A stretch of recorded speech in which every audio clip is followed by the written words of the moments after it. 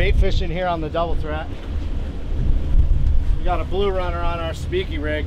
A lot of people don't know how to use these dehookers. It's really simple. All you want to do is grab the line that the fish is hooked on with your one hand lower than the fish and the dehooker higher. You just want to grab the line and grab that hook and turn it upside down like that. Then you just shake and the bait falls off. You're not trying to use this little tool to twist the hook out or anything. It's just grabbing the line, sliding it to the hook, and turning the hook upside down.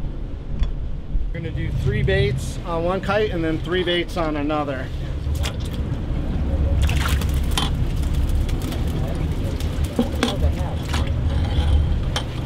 Shows a nice palm-sized blue runner.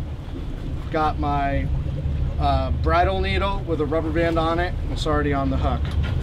I'm going to pass the needle through the shoulder of the fish, pull the rubber band through, place it back on the hook point, give it a twist, and tuck the hook point underneath the rubber band.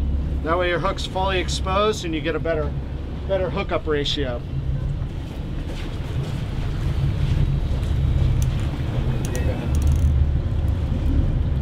Can you see that bait, Jim?